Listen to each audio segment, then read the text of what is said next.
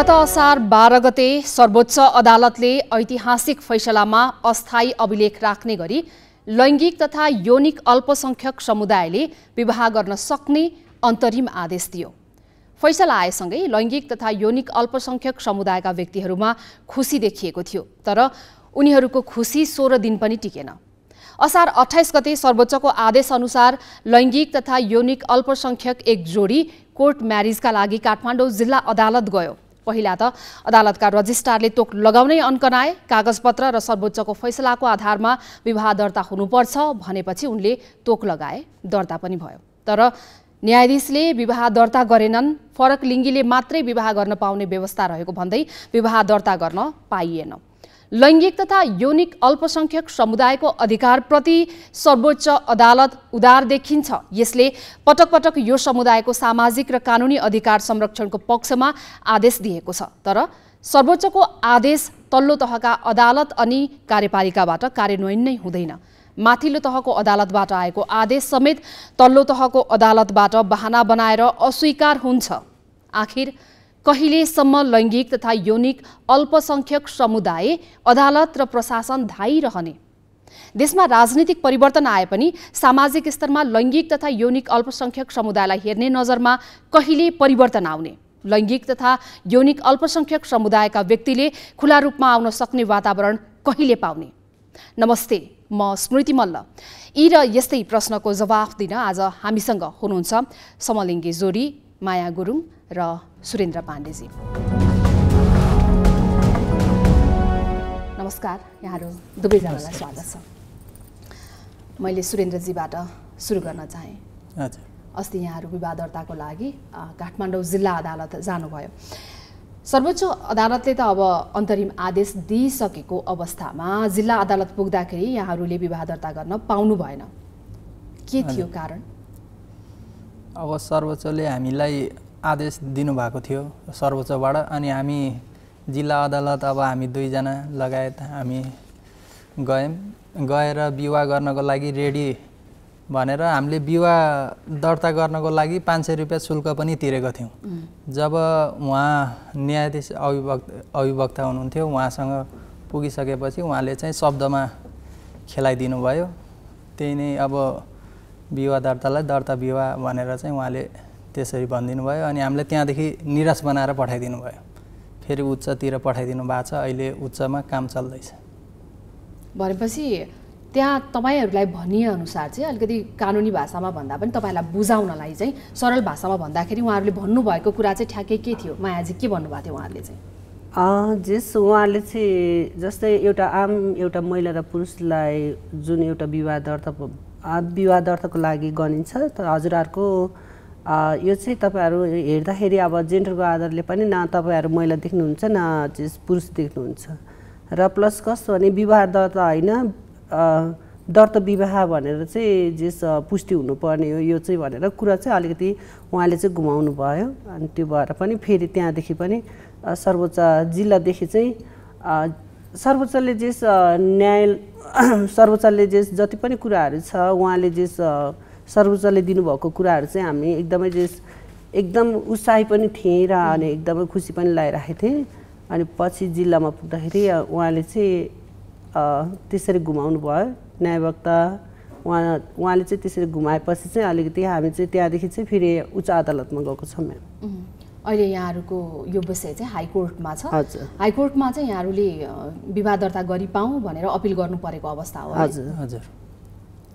यसमा चाहिँ अब यहाँहरूसँग जानुभएका कानुनविदहरू जो सल्लाहकारहरू हुनुहुन्छ उहाँहरूले के भन्नुभएको छ? हाइकोर्टबाट कस्तो खालको डिसिजन आउला? कतिको आशावादी हुनुहुन्छ? नातिनुहोस् सबैजना हाम्रो जुन एउटा एलजिबिटिआईक्यू समुदायभित्र रहेको हाम्रो सबैभन्दा पनि अब अध्यक्षज्यू अनि सुनबाउ पन्तज्यू उहाँहरू चाहिँ जानुभएको थियो र हाम्रो छुट्टै के अरे वकिलहरू पनि सँगै हाम्रो उसमा चाहिँ सँगै जाँदाखेरि चाहिँ अब तपाईँहरू के कसरी हुन्छ यो चाहिँ अब फाइट हो, अलिकति नआतिनुहोस्, धैर्य गरेर काम चाहिँ हुन्छ भन्ने चाहिँ आश्वासन चाहिँ दिनुभएको छ। त्यही त विगत यति लामो समयदेखि यहाँहरू सङ्घर्षरत नै हुनुहुन्छ, पहिचानको लागि त्यस्तै सङ्घर्ष गर्नुभयो। अब अहिले माया गुरुङ नाममा हुनुहुन्छ यहाँ। हजुर। यहाँको पहिचानको कुरा गर्नुपर्दा नागरिकतामा के छ तपाईँ? नागरिकतामा मेरो राम गुरुङ नै छ म्याम। म जस नागरिकतामा जस जेन्डरको आधारले म जस यो उसमा चाहिँ नागरिकताको उसमा म जन्मिँदाखेरि चाहिँ बाल्यकाल अवस्थादेखि लिएर म जस अब जन्मिँदै हुर्किँदै क्रममा चाहिँ म तेस्रो लिङ्गी एउटा जस म आफ्नो एउटा जेन्डर के हो भन्ने कुरा पहिचान भइसक्दाखेरि पनि राज्यले जस यो एउटा समुदायका मान्छेहरूले चाहिँ जेन्डरको आधारले उनीहरूले चाहिँ कुन चाहिँ आधारले चाहिँ नागरिकता कसरी दिने भन्ने जस अहिलेसम्म पनि उहाँहरूलाई त्यति राम्रोसँग राज्यसँग त्यति राम्रोसँग उहाँहरूले चाहिँ पहल गर्न सक्नुभएको छैन नागरिकताको आधारले पनि। अहिले चाहिँ जेन्डरको आधारमा मेरो मेलकै नागरिकता छ म्याम। म यहाँलाई पनि त्यही प्रश्न सोध्छु। यहाँ त अब समलिङ्गी पुरुष हुनुहुन्छ, यसो तपाईँले बुझ्दाखेरि तपाईँका वरपरका साथीभाइ तेस्रो लिङ्गी साथीभाइहरूलाई सोद्धाखेरि के भन्नुहुन्छ? नागरिकताको सवालमा उहाँहरूलाई कतिको गाह्रो अप्ठ्यारो के छ? नागरिकताको कारणले गर्दा कतिपय साथीहरू अब भनौँ न उनै अब जागिर खान जान पर्यो भने पनि नागरिकता विभेद हुन्छ के। अब नागरिकताको आधारमा उसको पुरुषको नागरिकता नाम छ भने ऊ त अहिले अब तेस्रो लिङ्गी महिला बनिसकेपछि कुन आधारले उनीहरूले पनि रोजगार दिने भनेर उनीहरूले पनि फर्काइदिएको अवस्था छ।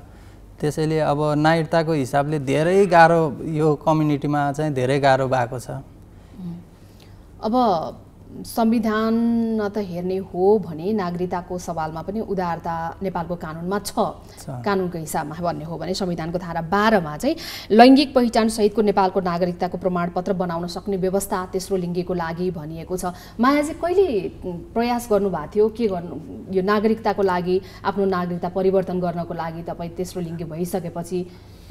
हजुर, मैले चाहिँ कस्तो भने म्याम जुन एउटा हाम्रै एउटा सर्कलमा हाम्रै साथीहरू पनि कति छ यो नागरिकताको आधार नागरिकता जस बनाउने उसमा चाहिँ संविधानमा मात्रै लेखेर त्यो उसमा कागजमा मात्रै सीमित भयो कि तर हामी एउटा तेस्रो लिङ्गीहरूलाई चाहिँ एउटा समलिङ्गी तेस्रो लिङ्गी जस समुदायका मान्छेहरूले चाहिँ अन्य भनेर जस पछाडि चाहिँ नाम चाहिँ अन्यमा जस्तै मेरो त्यो नागरिकता लिएर गएपछि आफ्नो एउटा ओरिजिनल डकुमेन्ट आफ्नो नागरिकता के हो त्यसमा चाहिँ पछाडि अन्य मात्र लेखिदिँदो रहेछ। खासै त्यसमा चाहिँ मैले भिन्नता चाहिँ केही पनि पाएन।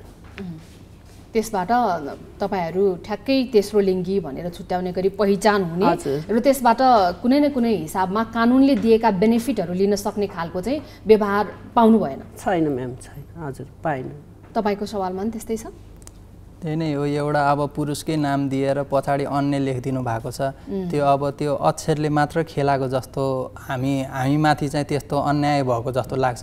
किनभने ऊ महिला भइसकेपछि त महिलाको नागरिकता दिनुपर्ने हो नि त। एउटा महिलाको नाम दिएर तल बरु तेस्रो लिङ्गी महिला भनेर अन्य लेख्ने ठाउँमा तेस्रो लिङ्गी महिला भनेर लेखिदिनु भएको भए चाहिँ हाम्रो समुदाय सबै खुसी हुन्थ्यो जस्तो लाग्छ मलाई। अब व्यवहारका कुरा गर्नुपर्दा र कानुनका कुरा गर्नुपर्दाखेरि फरक नै छ, फरक भएकै देखियो। किनभने सर्वोच्चले योभन्दा अगाडि असार 12 मा गरेको सर्वोच्चको जुन फैसला हो, सर्वोच्चको फैसलालाई जिल्ला अदालतले नमानेको अवस्था छ, जसको चाहिँ पहिलो भिक्टिम भनौँ न, होइन, भिक्टिम जस्तै नै हुनुभयो। अब यहाँहरू चाहिँ वैवाहिक औपचारिक रूपमा नभए पनि एज अ कपल बस्नु भएको कति भयो? हामी बसेको लगभग 8 वर्ष हुन लाग्यो। 8 वर्ष हुन लाग्यो। हजुर। अब विवाह गरेको चाहिँ 6 वर्ष भयो। 6 वर्षदेखि विवाह गरेर वैवाहिक सम्बन्धमै हुनुहुन्छ सुरेन्द्रजी र मायाजी। तर कानुनी मान्यता पाउनु भयो। त्यो दिन जिल्ला अदालतले तपाईँहरूको वैवाहिक सम्बन्धलाई कानुनले मान्यता दियो, जिल्ला अदालतले मान्यता नदिँदाखेरि कस्तो महसुस भयो? 6 वर्षदेखि त श्रीमान श्रीमतीकै रूपमा बसिरहनु भएको छ। हजुर, अब हामी त अब रुम्की हाँसम जस्तै भएको थियो त्यो बेलामा। किनभने हामीले त्यत्रो सङ्घर्षरत अब भनौँ न एउटा केही हुनुपर्छ भनेर आवाज पनि उठाएर हिँडेको हो। त्यसैले गर्दा अब कानुनी हिसाबले विवाह गर्न सर्वोच्चले आदेश दिइसकेपछि जिल्ला अदालतले नदिँदा हाम्रो 100% हुन्छ भनेर हामी जाँदा अब न्यायाधीशजीले आफूले एकल निर्णय लिएर चाहिँ उहाँले चाहिँ त्यसरी शब्दलाई घुमाइदिनु भयो। त्यस कारणले चाहिँ हामी एकदमै दुखी छौँ। हामी लगायत अब विवाहमा जतिजना गाँसिनु भएको छ यो क्षेत्रमा सबैजना दुखी हुनुहुन्छ। अब हाइकोर्टको भोलि भर्डिक्ट आउँदैछ क्यारे, त्योभन्दा पछाडि सकारात्मक निर्णय आयो भने त यहाँहरूको लागि खुसीकै कुरा भयो। यदि कुनै किसिमले सकारात्मक निर्णय आएन भने चाहिँ के गर्नुहुन्छ? अब सकारात्मक निर्णय आएन भने जतिन्जेलसम्म यो निर्णय अब पारित हुँदैन त्यतिन्जेलसम्म हामी लडिरहन्छौँ। हाम्रो सास जेल हामी लडिरहन्छौँ, हाम्रो न्याय पाएरै छोड्छौँ हामी। मायाजी सजिलो छ? सजिलो त छैन म्याम, धेरै गाह्रो छ। तर जुन उहाँले जे तर्क राख्नुभयो त्यसै हामी चाहिँ दुईजना, हामी एउटा चाहिँ कपाल मात्रै नभएर हामी एउटा सामूहिक रूपमा हामीले एउटा समाजको सामूहिक रूपमा आफ्नो साथीभाइ एलजिबिटिआइक्यू भित्र रहेर चाहिँ हामी एउटा विवाह बन्धनमा बाँधे पनि, तर यो चाहिँ पछि भावी आउने पुस्तालाई पनि राम्रो हुन्छ भनेर पनि हामी एकदमै तत्पर लागि पनि परिरहेका छौँ र अन्तिम सास सन्जेलसम्म पनि हामी दुवैजना जस यो क्षेत्रमा चाहिँ यो कानुनलाई चाहिँ अलिकति के कसरी हुन्छ पारित चाहिँ हामी गराएरै छोड्ने भन्ने प्रतिबद्धता चाहिँ राखेका छौँ। अब म एउटा कुरा जोड्छु। अब यो जुन कानुन आइसकेपछि अब कतिपय व्यक्तिहरू लुकेर बस्नु भएको छ, कति घरको पीडाले, कति डिप्रेस भएर, कति आत्महत्या गर्ने लगायत कति कुराहरू छ, उहाँहरू बाहिर आउन सक्नुहुन्छ। यो कानुन पारित भयो भने घर परिवारसँग अलिकति भए पनि खुलेर उहाँहरूले कुरा गर्न सक्नुहुन्छ भन्ने लाग्छ मलाई। एकदमै। अब त्यसले चाहिँ खुलेर आउन पनि सजिलो हुन्छ। जुन गुम्साहाटमा उहाँहरू बस्नु परेको छ त्यसले चाहिँ नि आत्महत्यासम्मको जुन अवस्था यहाँले बताइरहनु भएको छ त्यो अवस्था पनि देखिएको छ। कानुन बन्दियो भने चाहिँ त्यो अवस्था, त्यो दुःख पीडाबाट पार पाइन्थ्यो भन्ने यहाँहरूको भनाइ छ। अब यहाँहरूले बिहा गरेको नै 6 वर्ष भइसक्यो, यहाँहरूलाई चाहिँ यति गाह्रो छ भने जो अलिकति तपाईहरू जतिको मजबुत हुनुहुन्न, यहाँहरूको त यो धैर्यको यो जुन आँट छ यहाँहरूको आँटलाई मान्नुपर्छ, जो यहाँहरू जतिको आँटिलो हुनुहुन्न नि उहाँहरूलाई चाहिँ समाजमा कति गाह्रो छ? उहाँहरूलाई पनि गाह्रो त गाह्रो छ, तर आत्मबल लिएर अगाडि बढ्नुहोस् हैन।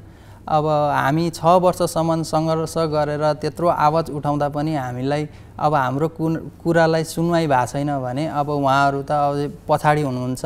उहाँहरू पछाडि बसेर हाम्रो आवाजलाई सुनेर उहाँहरूले आत्मबल बढाउने हो। त्यही भन्न चाहन्छु, आत्मबल बढाउनुहोस्। अब घर परिवारलाई सम्झाउनुहोस्, बुझाउनुहोस्।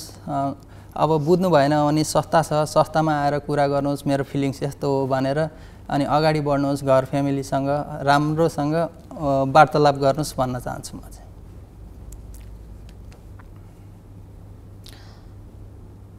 अब 2064 सालमा सर्वोच्चले समलिङ्गी तेस्रो लिङ्गी समुदायको लागि भनेर विभेदकारी कानुन खारिज गर, त्यसपछि विवाह सम्बन्धी कानुन बनाऊ भनेर आदेश दिइसकेको अवस्था हो। यो 64 सालको कुरा भयो। त्यसभन्दा यता चाहिँ कानुनी रूपमा हुने व्यवहारमा केही फरक छ त यहाँहरूलाई? कानुनी व्यवहारमा फरक त त्यस्तो त खै, सर्वोच्चले नै मान्यता दिइसक्यो भन्ने हिसाबले अरू कुनै निकायबाट त्यति सहज भयो कि भएन? त्यस्तो सहज चाहिँ छैन। हामीलाई कुनै निकायमा गए पनि अब यही हाम्रो विवाह दर्ताको लागि हामी ओडामा जाँदा त ओडामा हामीलाई यति गाह्रो भयो कि मुचुल्का उठाउनु पर्यो, हरेक कुरा गर्न पर्यो भनिसकेपछि त हामीलाई कुनै कार्यालयदेखि लिएर कुनै भनौँ न सरकारी कार्यालयमा हामीलाई सहज भन्ने चाहिँ छैन। अब 64 सालमा त्यो आदेश आयो, त्योभन्दा पछाडि 74 सालमा पनि अलिकति सहज हुने किसिमले देवानी संहिता र फौजदारी आचार संहिता, फौजदारी संहिता पनि बन्यो। अब 80 सालमा आएर मात्रै अहिले चाहिँ यो कानुनी मान्यता दिने भन्ने यो ग्याप चाहिँ किन आयो जस्तो लाग्छ? यति धेरै लामो समय चाहिँ तपाईहरू त्यहाँ भित्रै अन्तरसङ्घर्षमै हुनुहुन्थ्यो, त्यो कारणले ढिलाइ भएको हो अथवा के कारणले ढिलाइ भयो जस्तो लाग्छ यहाँहरूलाई चाहिँ? यस्तो हो म्याम, अब कस्तो भने अब भित्र हामी चाहिँ अलिकति सङ्घर्ष हरेक कुराहरू आफ्नो एउटा हुन्छ नि, आफ्नो समुदायभित्रदेखि लिएर अब जे सङ्घर्षको आफ्नो एउटा राइट्सको लागि, आफ्नो एउटा जे रोजीरोटीको लागि भएर पनि जे हामी चाहिँ एकदमै त्यतिखेर चाहिँ हाम्रो जे सङ्घर्षकै दौडानमा थिएँ र प्लस कस्तो भने कुराहरू आवाजहरू चाहिँ उठाउँथे तर अहिले चाहिँ अलिकति जस वैवाहिक जीवनमा बाँधिसकेपछि आम एउटा महिला र पुरुष जस्तै हामी पनि बाँधिसकेपछि त्यो सङ्घर्षको दौडानमा भएर पनि अलिकति लेट भएको होला जस्तो लाग्छ मलाई। यतिखेर हामीसँग कार्यक्रममा रौनिक राज अर्याल जोडिनु भएको छ, जो अधिवक्ता हुनुहुन्छ। उहाँले चाहिँ यो विषयमा लिएर, यो कानुन बनाउने विषयमा लामो समयदेखि तेस्रो लिङ्गी र समलिङ्गीहरूको हक हितमा आवाज पनि बुलन्द उठाइरहनु भएको छ। नमस्कार रौनिक राजजी, स्वागत छ यहाँलाई जिबेटमा। हजुर म्याडम, नमस्कार, थ्याङ्क यू।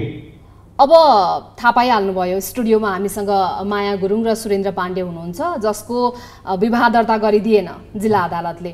यस विषयमा के भन्नुहुन्छ?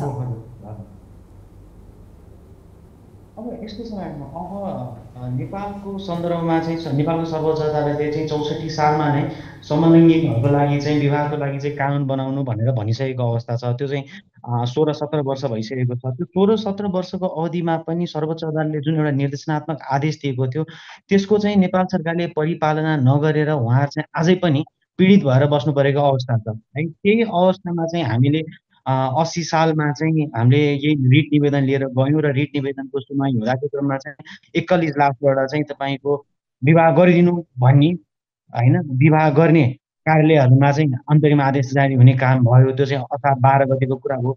अब असार 12 गते त्यसरी सम्मानीय सर्वोच्च अदालतबाट जुन समलिङ्गी अथवा तेस्रो लिङ्गीहरूको हकमा बिहे गरिदिनु भनिसकेको एउटा अन्तरिम आदेश जारी भएको थियो र हामी त्यो अन्तरिम आदेशको प्रमाणित प्रतिलिपि र स्वयं जो निवेदक उहाँलाई जाँदाखेरि सम्मानीय काठमाडौँ जिल्ला अदालतबाट चाहिँ अहिलेको लागि चाहिँ भनौँ न उहाँहरूको विवाह चाहिँ दर्ता गर्ने काम भएको छैन है, जुन चाहिँ सरासर एकदम अन्यायपूर्ण र भनौँ न उहाँहरूको जुन किसिमको सेन्टिमेन्ट छ, इमोसन, त्यसको चाहिँ एकदम विपरीत छ र उहाँहरू अझै पनि लडिरहेको हुनाले चाहिँ उहाँहरू चाहिँ हार पाटनमा चाहिँ उहाँहरूले चाहिँ जुन आदेश भएको छ असार 28 गते सम्मानीय काठमाडौँ जिल्ला अदालतबाट, त्यो आदेशको उपर चाहिँ उहाँहरू अहिले हाइकोर्टमा चाहिँ उहाँहरूको मुद्दा सुनाइ भइरहेको छ। हामीले नै, हाम्रै टिमले नै त्यो मुद्दा लिड गरिरहेको छ।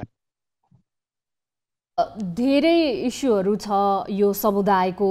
नागरिकतालाई पनि सम्बोधन गरिसकेको विषय भए तापनि नागरिकता लिनै व्यावहारिक रूपमा चाहिँ उहाँहरूलाई निकै अप्ठ्यारो, उहाँहरूसँगै गफ गरेको बेलामा पनि मैले बुझ्नमा पाएँ। यहाँहरूले कानुनको नजरले हेर्दाखेरि चाहिँ त्यो अप्ठ्यारो किन छ अझै पनि? अब यस्तो छ, यो कानुनको भनौँ न, अब हाम्रो अलिकति सबै यो व्यवस्था जुन राज्य व्यवस्था छ, राज्य व्यवस्था नै उहाँहरूसँग अलिकति फ्रेन्डली छैन हेर्नुहोस् होइन। अब कानुन बनेको छ, कानुनको इम्प्लिमेन्टेसन पाटो त्यति एकदम मजबुतको साथ चाहिँ त्यो इम्प्लिमेन्ट हुन सकेको छैन। अब यही देवानी संहिता अथवा संविधानकै कुरा गर्नुहुन्छ भने संविधानमा प्रष्टसँग चाहिँ कुनै पनि व्यक्तिलाई अथवा कुनै पनि नागरिकलाई चाहिँ उहाँहरूको लैङ्गिकताको आधारमा चाहिँ विभेद गर्न पाइने छैन भनेर लेखेको छ भनेदेखि, तर त्यही संविधानकै आधारमा, त्यही मातहत संविधानको मर्मको आधारमा बनेका मुलुकी देवानी संहिता, फौजदारी संहिताहरू चाहिँ के त भन्दाखेरि त्यसको चाहिँ उहाँहरूको जो यो लैङ्गिक अल्पसङ्ख्यकको चाहिँ विपरीत होइन, उहाँहरूको इन्टेन्सन त्यो मर्म विपरीत बनेको। जस्तो तपाईँले इक्जाम्पलको लागि हेर्न सक्नुहुन्छ होइन, त्यो भनौँ हाम्रो यो जुन देवानी संहिता छ, देवानी संहिता आफैमा पनि विवाह केवल पुरुष र महिला बिचमा मात्र हुन सक्ने र पुरुष र अन्य अथवा महिला र अन्य व्यक्तिहरू बिचमा चाहिँ, नागरिकहरू बिचमा चाहिँ हुन नसक्ने भन्ने एकदम विभेदकारी नीति चाहिँ अँगालेको छ राज्यले है। सो त्यसकै आधारमा हाम्रो भनौँ न सम्पूर्ण सरकार अथवा यो गभर्मेन्ट एजेन्सीहरू चाहिँ वर्कआउट गरिरहेका हुन्छन्।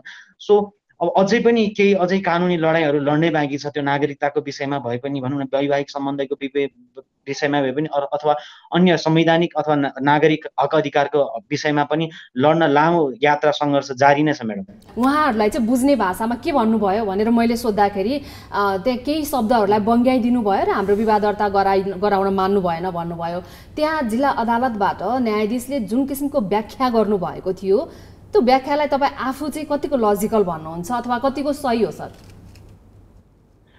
अब सही र गलत भन्दा पनि अब यहाँ हामी न्यायको आँखाले, न्यायको दृष्टिले हेर्दाखेरि चाहिँ त्यो सरासर अन्याय भएको छ। किनभने सर्वोच्च अदालत यो देशको सबैभन्दा ठुलो निकाय न्यायालय हो। त्यो न्यायालयले आफ्ना मातहतका अन्य अदालतहरूलाई आदेश बमोजिम चाहिँ होइन, उहाँहरूको छुट्टै एउटा प्रोभिजनल रजिस्ट्रेसन चाहिँ खडा गरी चाहिँ उहाँहरूको विवाह दर्ता गर्नु भनिसकेको अवस्थामा चाहिँ जुन त्यो तपाईँको अन्तरिम आदेश छ, त्यो अन्तरिम आदेशको त्यो मर्म विपरीत चाहिँ सम्मानीय काठमाडौँ जिल्ला अदालतले चाहिँ त्यो अन्तरिम आदेशको मर्म विपरीत चाहिँ त्यसलाई इन्टरप्रिटेसन गरेको छ। किनभनेदेखि त्यसको सही इन्टरप्रिटेसन गर्ने हो भनेदेखि उहाँले आज विवाह गरिसकेको अवस्था रहन्थ्यो। किनभने त्यहाँ प्रष्ट रूपमा विवाह गरिदिनु भनिएको छ र त्यो विवाह गरिदिनु भनेको अर्थलाई चाहिँ अब हाम्रो जिल्ला अदालतले चाहिँ विवाह दर्ता होइन कि यहाँ सामान्य अदालतमा चाहिँ दर्ताद्वारा विवाह गरिन्छ भन्ने किसिमको व्याख्या उहाँहरूले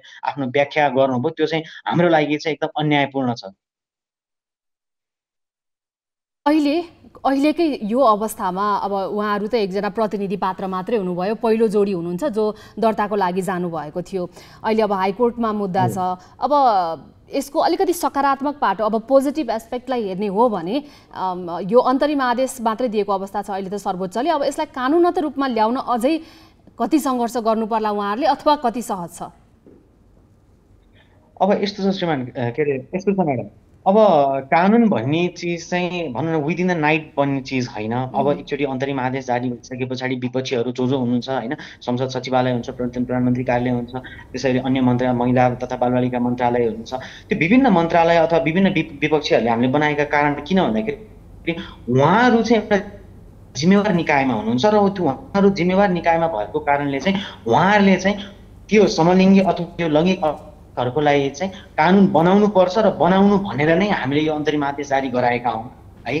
र पहिला पनि 64 सालमा अथवा त्यस लगतै पनि धेरै अन्तरिम आदेशहरू अथवा निर्देशनात्मक आदेशहरू जारी भएको परिप्रेक्ष्य छ। सो यो चाहिँ एउटा भनौँ न एउटा पहिलो स्टेप मात्र हो। अब यसपछिका अन्य स्टेपले चाहिँ उहाँहरूले चाहिँ संस्थागत रूपमा नै कानुन बनाएर चाहिँ विवाह गर्न सक्ने हो कि अथवा अन्य हक अधिकारहरू चाहिँ उहाँहरूले चाहिँ प्रचलन गर्ने अथवा इन्टरटेन गर्न सक्ने अवस्था चाहिँ रहन्छ। सो यो चाहिँ एउटा फर्स्ट बिन्दु मात्र हो। यो बिन्दुबाट चाहिँ अब हाम्रो विवाह अथवा अन्य संवैधानिक अधिकारहरूको जुन सुनिश्चितता गर्ने छ त्यसको चाहिँ हाम्रो वास्तवमा एक किसिमको च्यालेन्ज चाहिँ अब सुरु भएको छ।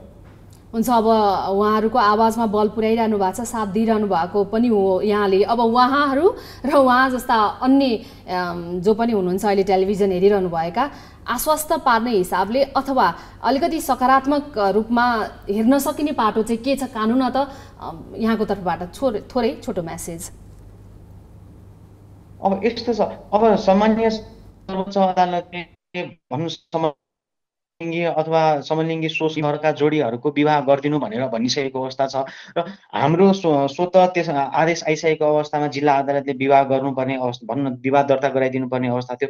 तर त्यो केही समयको लागि अलिकति हेल्ड हुन गएको छ। सो एकदम केही समय पश्चात, केही समय भनेको हामीले वर्ष दिन कुर्नुपर्ने होइन जस्तो लाग्छ, किनभने जुन आदेश मर्म छ त्यो आदेशको स्पिरिट अनुसार चाहिँ केही महिनाभित्र छुट्टै नै हामी सर्वोच्च अदालत गएर भए पनि अब यो समलिङ्गी अथवा यो लैङ्गिक अल्पसङ्ख्यकहरूको विवाह दर्ता चाहिँ गर्नमा चाहिँ हामी एकदम प्रतिबद्ध छौँ र यो समुदायको जति पनि साथीभाइ हुनुहुन्छ उहाँ साथीभाइलाई पनि एकदम पोजिटिभ भएर एकदम अप्टिमिस्टिक भएर भनौँ न आफ्ना सम्पूर्ण डकुमेन्टहरू तयार गरेर बस्न हुनमा एकदम हार्दिक निवेदन गर्दछु र हामी सँगै यहाँ काठमाडौँ जिल्ला अदालत अथवा अन्य देशका अन्य जिल्ला अदालतमा भेटेर चाहिँ हामीले पक्कै पनि यो विवाह चाहिँ दर्ता गराउने छौँ।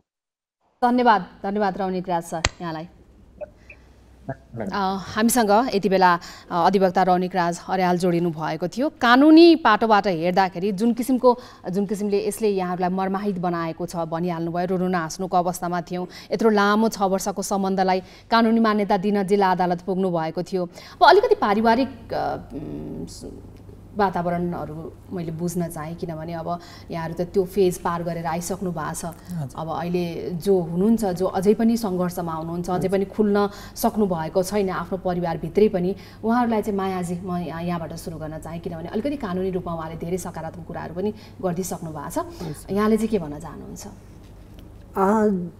जो मान्छे चाहिँ अब हामी जस्तो एउटा समलिङ्गी त्यसलिङ्गी एउटा हुन्छ नि, यो जति पनि हामी समाजमा रहेर जति पनि छ अब त्यस समुदायका मान्छेहरू चाहिँ अब गाउँ अब मान्छे घर टोल हरेक उसमा चाहिँ अब लुकेर बसिरहेको पनि छ। कति हामीले देख्छौँ पनि, कति स्कुल लेभलदेखि लिएर अब स्कुलमा पढ्ने ससाना नानी भाइ बहिनीहरू पनि त्यो किसिमले अब उहाँहरू चाहिँ आफ्नो एउटा जेन्डर के हो अब कति अब हुन्छ नि त्यसरी अब खुलाएर आफू चाहिँ एकदम बन्धनमा घरको एउटा हरेक कुरामा चाहिँ उहाँले चाहिँ एउटा बन्धनमा बसेर त्यसरी नै आफ्नो एउटा दिनचर्या गुजार्नु भएको छ। र प्लस म चाहिँ के भन्न चाहन्छु भने आफ्नो एउटा जेन्डर के हो र म के हो भने आफ्नो आइडेन्टिटीलाई आफ्नो एउटा सबैभन्दा घरमा सबैभन्दा आफूलाई जुन मान्छेसँग कम्फर्टेबल हुन्छ त्यो मान्छेसँग चाहिँ आफ्नो एउटा म चाहिँ यस्तो है भनेर चाहिँ खुलेर आउनु चाहिँ एकदमै राम्रो हो जस्तो लाग्छ म्याम मलाई। अब सुरेन्द्रजी, रौनिकराज उहाँको कुरा सुन्दै गर्दा पनि अब धेरै समय नलाग्ला, आशा गरौँ कानुनी मान्यता पाउन धेरै समय नलाग्ला। तर पनि यता हेर्ने हो भने नेपाली समाज त त्यही नै हो, हामी यही नेपाली समाजमा छौँ। कानुनी मान्यता पाइहालेको अवस्थामा पनि यो अहिलेकै यो नेपाली समाजमा तपाईँहरूको समुदायलाई आफ्नो उपस्थिति देखाउन अथवा सस्टेनेबल हुनको लागि चाहिँ कतिको चुनौतीपूर्ण छ अझै भन्ने लाग्छ यहाँलाई? चुनौती त धेरै नै छ। अब किनभने अस्ति भर्खर विवाह दर्ताको लागि भनेर कतिपय पोस्टहरूमा आउँदा पनि मैले कमेन्ट पढेको थिएँ, त्यहाँ यिनीहरूलाई किन चाहियो, यिनीहरू केटा हो, यिनीहरू यस्तो हो, यिनीहरूले समाज बिगार्छ भन्ने कुराहरू पनि उठेका छन्। समाजले स्वीकार्न अब बेर लाग्छ, किनकि उहाँहरूले बुझ्नु भएको छैन एलजिबिटिआइक्यू के हो भनेर उहाँहरूले बुझ्नु भएको छैन। यहाँका व्यक्तिहरू कस्ता हुन्छन्, यिनीहरूले के काम गर्छन्, यिनीहरू केमा सक्षम छन् भन्ने कुराहरू उहाँहरूले बुझ्नु भएको छैन। उनीहरूको मन कस्तो हुन्छ भनेर उहाँहरूले बुझ्नु भएको छैन। समाजलाई बुझाउन अलिकति समय लाग्छ, तर बुझ्न चाहिँ अवश्य बुझ्नुहुन्छ उहाँहरूले पनि। अब अहिले तेस्रो लिङ्गी समुदायलाई चाहिँ विशेष गरेर यी व्यक्तिहरू प्राय फेसन अनि मोडलिङ जस्ता पेसाहरूमा देखिएका छन् र कतिपय अवस्थामा त तेस्रो लिङ्गी अथवा समलिङ्गी नभइकन पनि ती पेसामा भएकाहरूलाई तेस्रो लिङ्गी हो कि समलिङ्गी हो कि भन्ने किसिमका कुराहरू आउँछन् भन्ने पनि हामीले धेरै सुनिरहेका हुन्छन्। अब ग्ल्यामर पेसामा आफूलाई खुल्न सजिलो हुन्छ भन्ने तपाईँहरूलाई त्यो भएको कारणले गर्दाखेरि यो समुदाय अलिकति बढी त्यतातिर ढल्किएको छ अथवा अरू पेसामा पनि त्यत्तिकै सहज बनाउन सकिने अवस्था छ, के छ? यस्तो म्याम, अब अरू पेसा छान्दा चाहिँ मान्छेहरूले अब उहाँहरूको नागरिकतामा मैले अघि पनि भने उहाँहरूको नागरिकता अनुसार जागिर पाउनलाई सहज छैन। अब ग्ल्यामर फिल्डबाट छिरेपछि उहाँहरूलाई अलिकति सहज हुन्छ, तर त्यहाँ पनि आइडेन्टिटी त खोज्ने हो, तर त्यसमा चाहिँ अलिकति त्यो लेभल छुट्टाएको रहेछ। यो तेस्रो लिङ्गी अनि महिला पुरुष भनेर चाहिँ त्यसमा छुट्टाएको हुनाले चाहिँ उहाँहरूलाई त्यो ग्ल्यामर साइडतिर छिर्नलाई चाहिँ अलिकति सजिलो भएको रहेछ। त्यसको मतलब यहाँहरूको चाहना अनुसार अथवा सहजतालाई हेर्ने हो भने चाहिँ अरू पेसामा पनि अब कति त पढेर आफ्नो सर्टिफिकेट्सहरू डिग्रीहरू लिएर बस्नुभएकाहरू पनि हुनुहुन्छ। अब तपाईँहरूको आफ्नो योग्यता अनुसार अथवा क्षमता अनुसारको पेसामा त्यस्तै किसिमले क्याटेगोराइज भयो भने सजिलो हुन्छ भन्ने लाग्छ मायाजी? मलाई चाहिँ कस्तो भने अब जुनसुकै फिल्डमा पनि अब कतिपय इस्यु भनेको सबैभन्दा एकदम प्रब्लम भनेको हाम्रो देशमा हामी एउटा एलजिबिटिआइक्यू समुदायभित्रका मान्छेहरूलाई चाहिँ यो नागरिकता र राज्यले विभिन्न एउटा हुन्छ नि त्यो एउटा आइडेन्टिटीको एउटा उसमा चाहिँ फरक हो। र प्लस कस्तो भने एउटा आफ्नो आइडी नै म के हो भन्ने कुराहरू उहाँलाई थाहा हुँदा पनि राज्यले चाहिँ अलिकति ती नागरिकताको विषयमा भनौँ न त्यसमा पनि धेरै गाह्रो भएको भएर पनि विभिन्न एउटा उसमा पनि अब कुनै ठाउँमा कुनै एउटा रोजगारको लागि कुनै ठाउँमा एप्लाई गर्यो भने पनि अब तिमी मेल हो कि फिमेल हो जस्तै मान्छे हुन्छ नि त, त्यो तरिकाले पनि उ गरिरहेको छ। र प्लस कस्तो एकदमै गाह्रो जटिल कुरा चाहिँ सबैभन्दा राज्यले चाहिँ एउटा हाम्रो हकहितको लागि चाहिँ एउटा सही ढङ्गले हामी जस्तो एउटा उसलाई पनि समलिङ्गी तेस्रोलिङ्गी हकहितमा चाहिँ उहाँहरूले चाहिँ स्पष्ट रूपमा चाहिँ कानुन एउटा राम्रोसँग आफ्नो एउटा नागरिकतादेखि लिएर विभिन्न एउटा चाहिँ कानुन चाहिँ बनाइदिएको भए हुन्थ्यो जस्तो लाग्छ म्याम। अब यो लामो समयदेखि नेपालमा पनि अब योसँग सम्बन्धित सङ्घ संस्थाहरूले काम गरिरहेकै अवस्था छ, यहाँहरू पनि इन्भल्भ हुनुहुन्छ त्यसमा, इन्गेजमेन्ट राम्रै देखिन्छ, कुनै कार्यक्रमहरू भयो भने पनि यहाँहरूको उपस्थिति राम्रै देखिन्छ। यति हुँदै पनि सशक्त ढङ्गबाट यी समस्याहरूको समाधानको लागि आवाज उठ्न नसक्नुमा कहीँ कतै ती सङ्घ संस्थाहरूको भूमिका अलिकति कमजोर भएको हो कि भन्ने लाग्छ कि लाग्दैन यहाँहरूलाई सुरेन्द्रजी?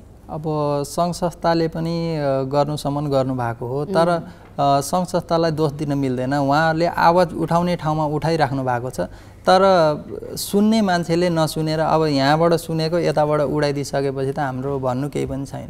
जो पदमा हुनुहुन्छ, जो आफ्नो ठाउँमा हुनुहुन्छ, उहाँहरूले सुन्नुहुन्न। हाम्रो समस्याको हल भनेको उहाँहरूले गर्नै चाहनुहुन्न। हामीले केही कुरा उहाँहरूसँग राख्यौँ भने मैले बुझेछु तपाईँहरूको यही हो नि त भनेर भन्नुहुन्छ, उहाँहरूले हाम्रो कुरा सुन्नै चाहनुहुन्न। त्यही नै हाम्रो प्रब्लम भनेको चाहिँ। अब जस्तो अब यो समुदायका अग्रज नै भनेर चिन्नुहुन्छ सुनिल बाबु पन्त, उहाँले ब्लू डायमन्ड सोसाइटी नै एउटा संस्था नै खोल्नुभयो, धेरै सूचनाहरू, धेरै सजगताहरू, जानकारीहरू, जनचेतनाहरू फैलाउने काम पनि उहाँले गर्नुभयो। उहाँ सांसद पदसम्म पनि पुग्नुभयो। त्यति बेला उहाँले गर्न सक्ने कुराहरू कति थिए अथवा कति सहज थियो थिएन? यहाँहरूसँग अस्ति पनि सँगै हुनुहुन्थ्यो, के भन्नुहुन्छ उहाँले आफ्नो अनुभवहरूमा चाहिँ? उहाँले सांसद हुँदाखेरि अब सुनिल बाबु पन्तज्यू हुनुहुन्थ्यो, त्यो बेलामा उहाँले जति आवाज कसै सांसदमा कसैले पनि उठाउनु भएको थिएन। अहिले पनि हेर्नुहोस्, कुनै व्यक्ति अब सांसदहरू हुनुहुन्छ, उहाँहरूले कसैले हाम्रो बारेमा एउटा टिप्पणी पनि आवाज उठाउनु भएको छैन। तर उहाँ हुँदा चाहिँ उहाँले आफ्नो ज्यान सबै लगाएर यही क्षेत्रको लागि मात्र बोल्नु भएको थियो।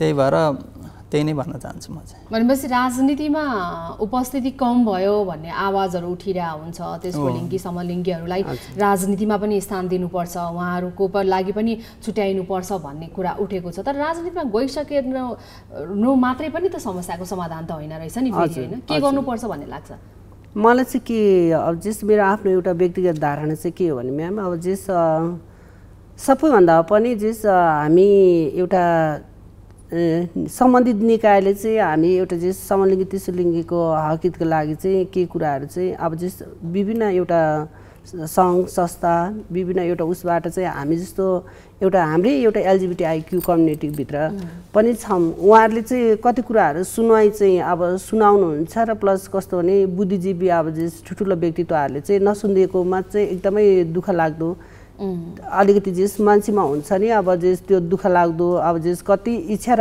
आकाङ्क्षा अब जस भावी आउने पुस्तालाई चाहिँ जस हामी जस्तो एउटा हक हितको लागि हामी जस्तो एउटा जस समलिङ्गी तेस्रोलिङ्गीको हक हितमा लडिराख्नु भएको जस कति अब जस व्यक्तित्वहरू हुनुहुन्छ, जस सुनिल सर भयो, अनि हाम्रो अध्यक्षज्यू शीतल पिङ्की ज्यू भयो, उहाँहरूले चाहिँ अब धेरै कुराहरू आवाज उठाउनुहुन्छ। तर राज्यले चाहिँ त्यो कुराहरूमा चाहिँ उहाँले अलिकति नसुनिदिएको जस्तो, अलि त्यस्तो एउटा यिनीहरू त रहेछ नि एउटा समलिङ्गी तेस्रोलिङ्गीको हक हितमा जस अध्यक्षज्यू आउनुभएको रहेछ, एउटा जस उहाँ पूर्व सांसद सुनिल बाबु पन्तजी आउनुभएको रहेछ भनेर जस उहाँले चाहिँ त्यो कुरालाई नसुनिदिएर अलिकति यिनीहरू पो रहेछ भन्ने अलिकति पछाडि हट्ने त्यो चाहिँ त्यो प्रविधि चाहिँ आज पनि कुनै ठाउँमा एउटा सरकारी निकायतिर गयो भने त्यस्तो चाहिँ अपहेलना जस्तो हाम्रो समुदायलाई चाहिँ भइरहेको छ।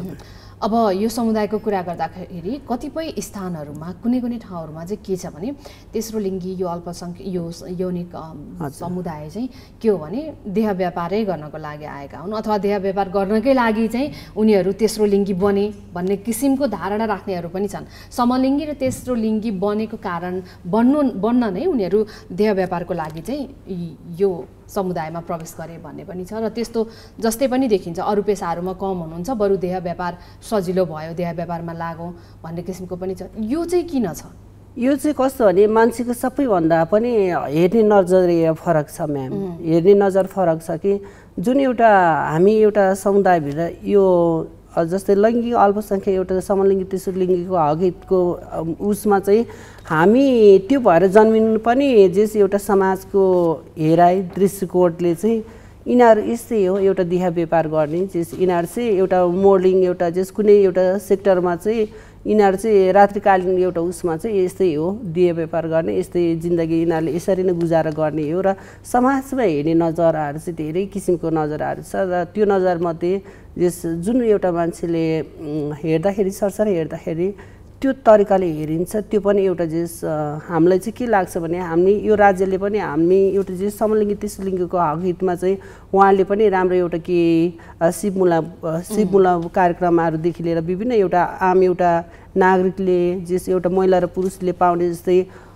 त्यस्तो अधिकार पाउने हो भने यो पनि जस त्यस्तो एउटा हिजोको दिनमा समलिङ्गी तेस्रो लिङ्गीलाई हेर्ने दृष्टिकोण आजको दिनसम्म त्यो छ भने भोलिको दिनमा चाहिँ अलिकति त्यो पनि अलि हटेर अलिकति समाज परिवर्तन हुन सक्थ्यो कि जस्तो लाग्छ म्याम। त्यो चाहिँ तपाईँहरूले कतिको देख्नु भएको छ? जस्तो अब स्थलगत रूपमा जाँदाखेरि अथवा ग्यादरिङहरूमा भेट्दै गर्दाखेरि चाहिँ कतिपय व्यक्तिहरू चाहिँ, जस्तो सामान्य बुझाइमा के छ भने कतिपय व्यक्तिहरू चाहिँ देह व्यापार गर्नकै लागि अथवा पैसै कमाउनको लागि चाहिँ समलिङ्गी बनेका अथवा तेस्रो लिङ्गी बनेकाहरू पनि छन् है। यसलाई चाहिँ व्यावसायिक रूपमा मात्रै हेरे, त्यो भावनालाई बुझेनन्। जो चाहिँ आफ्नो भित्री भावना हो, त्यो भावना परिवर्तन नभइकन चाहिँ पैसैको लागि यो बन्नेहरू पनि छन् भन्ने एउटा सामान्य बुझाइ छ क्या। त्यो चाहिँ कतिको सही हो अथवा गलत हो? नै, त्यो चाहिँ एकदम सरसर भन्नु पर्दाखेरि एकदम गलत हो। त्यो मान्छेको मानसिकता, जस मान्छेको कन्सेप्टमा चाहिँ फरक पर्ने कुराहरू र जुन मान्छेको जस मनभित्र जो कोही मान्छे पनि एउटा जस समलिङ्गी तेस्रो लिङ्गी नभएको भए सायद उसले जस आफ्नो एउटा शरीरमा लाउने कपडादेखि लिएर हरेक एउटा हाउ मान्छेको एउटा सोच र विचारको कन्सेप्टको धारणाले पनि मान्छेहरू कतै एउटा ऊ पनि हुन्थ्यो होला जस्तो लाग्छ।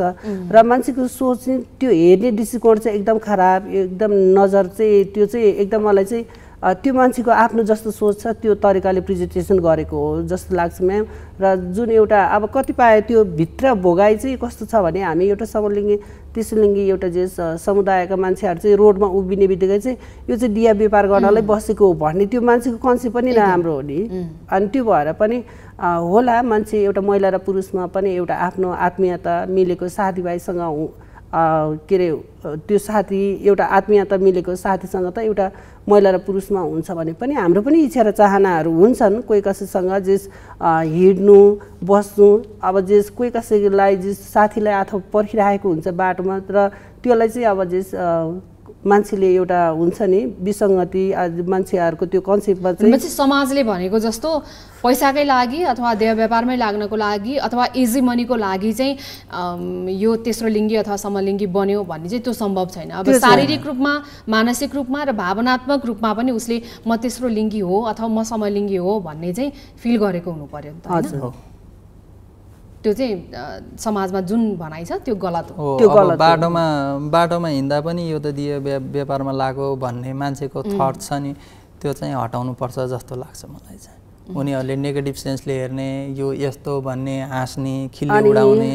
जस्तै म एउटा कुरा राख्न चाहेँ, जस्तै अब जस आम एउटा जस हाम्रो नेपाली समाजमा चाहिँ आम एउटा घरमा पनि अब भावी आउने सबै हामी पनि यही देशको नागरिक हो र हामी पनि जन्मेको यही ठाउँमा हो र भावी आउने पुस्ता जस अब प्रत्येकको घरमा अहिले जस शिशुहरू जस जन्मिने क्रम पनि धेरै एकदमै जस नेपालमा धेरै बढी नै छ।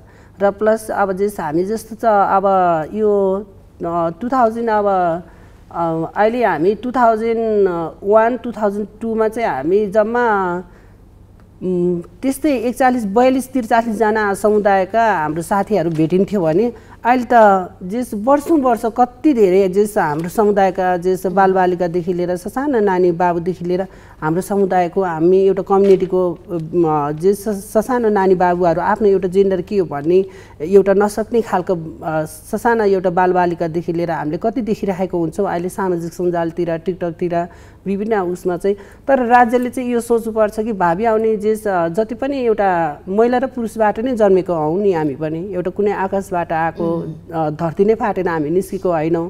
र जस म चाहिँ के भन्न चाहन्छु भने जति पनि एउटा त्यो तरिकाले हेर्नुभन्दा पनि पछि भावी आउने पुस्ता पनि हाम्रो जस बाबु नानीहरू पनि उहाँहरू जस्तै हुनसक्छ र जस उहाँहरूलाई चाहिँ एकदम माया एउटा हुन्छ नि, उहाँलाई चाहिँ गाली गुलोच होइन जस राम्रो तरिका नेगेटिभ तरिकाले हेर्नुभन्दा पनि पोजिटिभ तरिकाले यहाँहरू दुईजना त अब एकदमै खुलेरै आउनु भएको छ हैन? खुलेरै समाजमा हिँडिरहनु भएको छ, एकदमै शानका साथ जोडी बनेर हिँडिरहनु भएको छ। समाजले गर्ने घृणा र सम्मान कस्तो छ?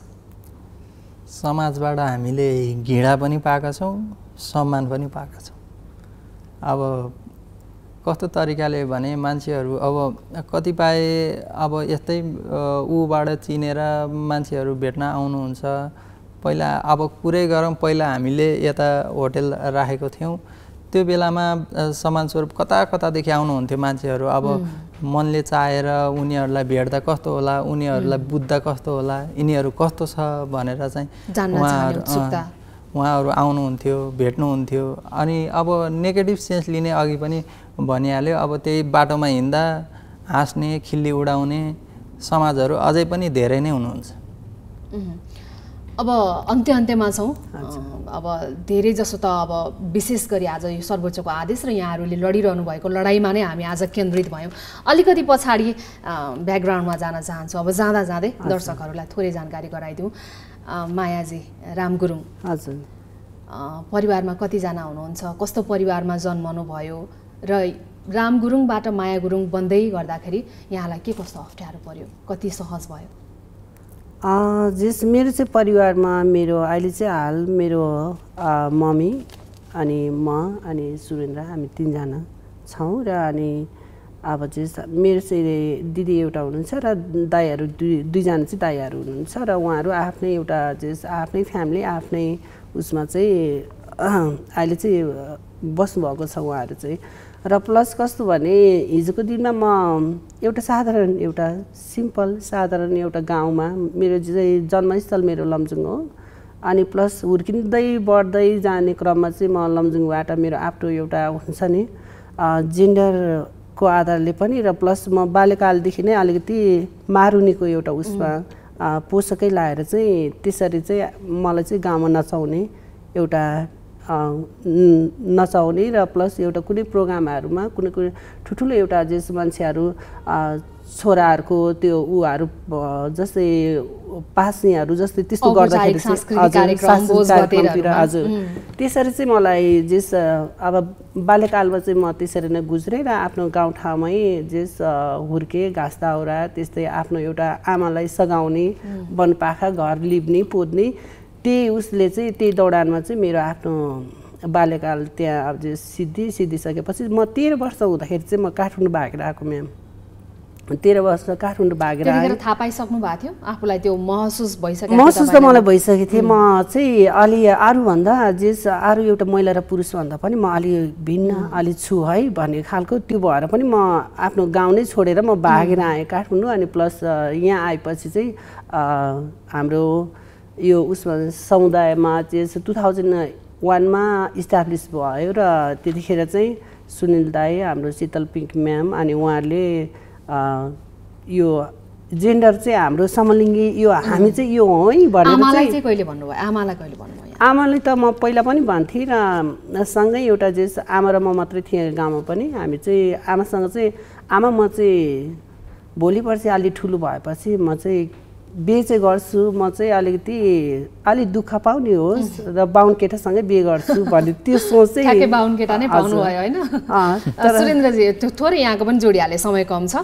अब यहाँले नै भनेको जस्तो अब एकजना गुरुङ परिवारबाट हुनुहुन्छ, एकजना ब्राह्मण परिवारबाट हुनुहुन्छ। सामान्य अवस्थाकै नागरिकलाई त गुरुङ र ब्राह्मण परिवारकोलाई वैवाहिक जीवनमा बाँधिन कठिन छ हाम्रो समुदायमा। कतिको गाह्रो थियो यहाँलाई मायाजीलाई वैवाहिक सम्बन्धमा मायासँग बस्छु भन्दा? अब मेरो बाल्यकाल भन्ने हो भने मेरो 6 वर्षमा मेरो बुवा आमा बित्नुभयो। त्यसपछि चाहिँ म मामाकोमा आएर पढेँ। अब मामाकोमा आएर पढिसकेपछि मामाको अब खासै राम्रो टर्म भएन। त्यसपछि म अनाथलयमा पढेर फेरि 9 कक्षादेखि फेरि मामाकोमा आएर बस्दा चाहिँ टर्म नभइसकेपछि म आफै काम गर्ने आफै गर्ने गर्दै थिएँ। त्यही क्रममा चाहिँ उसलाई भेटेको हो। अनि भेटिसकेपछि अब घर परिवार साथीभाइले त अलिकति नराम्रो सोच्ने नै भए। अब किन यस्तो गरेको भनेर फोन कल गर्ने, अनि यस्तो नगर बरु आइज यतै आइज भन्ने त्यस्तो थियो। अब मैले चाहिँ अब उसँगै बसिया। मायाजी नै पहिलो प्रेम हुनुहुन्थ्यो के थियो? अब मायाजी त होइन अर्को पनि थियो। बिहे चाहिँ उहाँसँग भयो। हुन्छ, अब अन्त्यमा छौँ। जाँदा जाँदै के भन्न चाहनुहुन्छ? यहाँहरू अब लडी नै रहनु भएको छ, कानुनी लडाइँ यहाँहरूको जारी नै छ। आफ्नो समुदायलाई चाहिँ ओभरअल के भनेर छोटो म्यासेज दिन चाहनुहुन्छ? अब हाम्रो समुदायमा जति पनि अब व्यक्तिहरू हुनुहुन्छ, अब जति पनि लुक्नु भन्दा पनि जति भित्र अब गुम्सिएर बस्नु भएको छ, अब घर परिवारलाई भन्न सक्नु भएको छैन। अनि अब कतिपय केसहरू आउँछ, वर्षमा 2 जना 3 जना घरभित्रै बसेर पनि आत्महत्या केस अनि विष सेवन गरेको अब भित्रै गुम्साएर राख्नु हुँदैन। बाहिर आउनुहोस्, यसरी खुलेर आउनुहोस्। साथ सपोर्ट भनेको अब यत्रो संस्था छ, संस्थाले गर्छ। भन्न चाहन्छु। सँगै लड्दै जाउँ, अप्ठ्यारो छैन भन्नुहुन्छ। हस्, यो महत्त्वपूर्ण समयको लागि मायाजी, सुरेन्द्रजी दुवैजनालाई धेरै धेरै धन्यवाद। Thank you so much.